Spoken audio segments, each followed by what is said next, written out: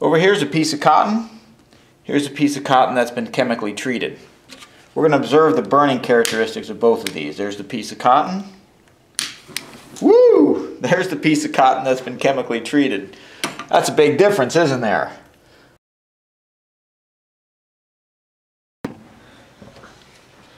Here I have a piece of cotton, piece of paper towel.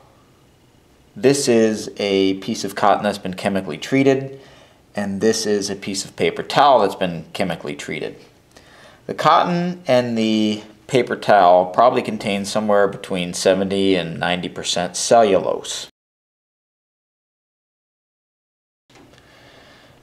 This chemically treated piece of cotton has been treated with a mixture of sulfuric and nitric acid, and what has gone on there is the cellulose in the cotton has been nitrated.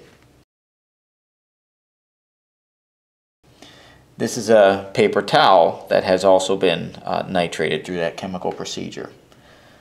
So what I'm going to do here, I'm going to take away the pieces of paper towel first.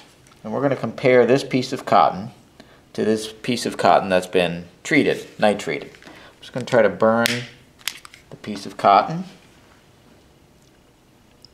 You can watch the way that catches fire and look at its characteristics. And then over here I'm going to burn this piece of cotton that's been nitrated.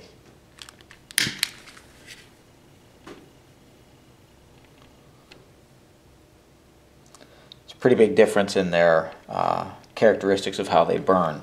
The nitrated compound burns much more quickly. That's because the oxygen content, the ratio of oxygen in the nitrated cellulose is much higher than the ratio of oxygen in the cellulose from the cotton. Let's try the same thing here with, I'll just move these out of the way.